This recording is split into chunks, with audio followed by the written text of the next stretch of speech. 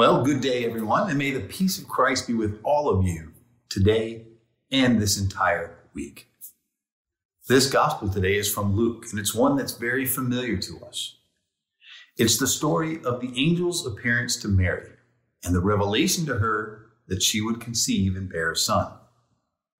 Now, every time I hear or read this gospel, I wonder how I would respond to an angel who suddenly appeared in front of me and began telling me anything about the future of my life.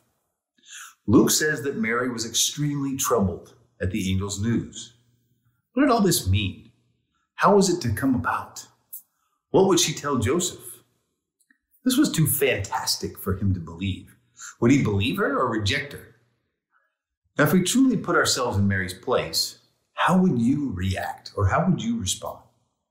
Now, somehow Mary was able to trust God and she consented. And I believe that it was Mary's personal relationship with God that enabled her to have that level of trust and to say yes to what God was calling her to. Mary trusted God in all things, even this surreal and frightening situation she was in. How was she to explain her situation to Joseph? Surely he would be angry and humiliated. Would he spurn her? She had to tell him. Otherwise, he would draw his own conclusions and then naturally believe that she had been with another man.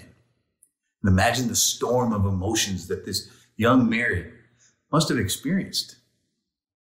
At times, Jesus presents us with a difficult or painful situation that stirs up a storm of emotions in us. How do we respond? Do we get angry? Do we get fearful or anxious? Or do we simply distance ourselves from God? The way you can fully trust in God is to practice to move through our fear and anger in prayer, trusting that the outcome will be the right outcome for us. We have to work and pray to trust God, and eventually, with all our hearts and all our minds, come to believe and trust that God is with us and that God will guide and grace us. We need to keep ourselves grounded in the God that we know and that we trust.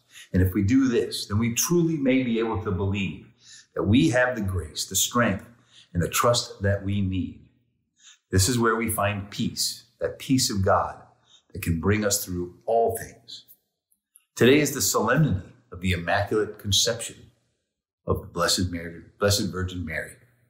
Mary, may we ask Mary to pray for us. She has walked in these shoes, and she'll walk with us. Mary, please pray for us.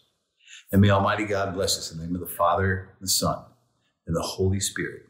Amen.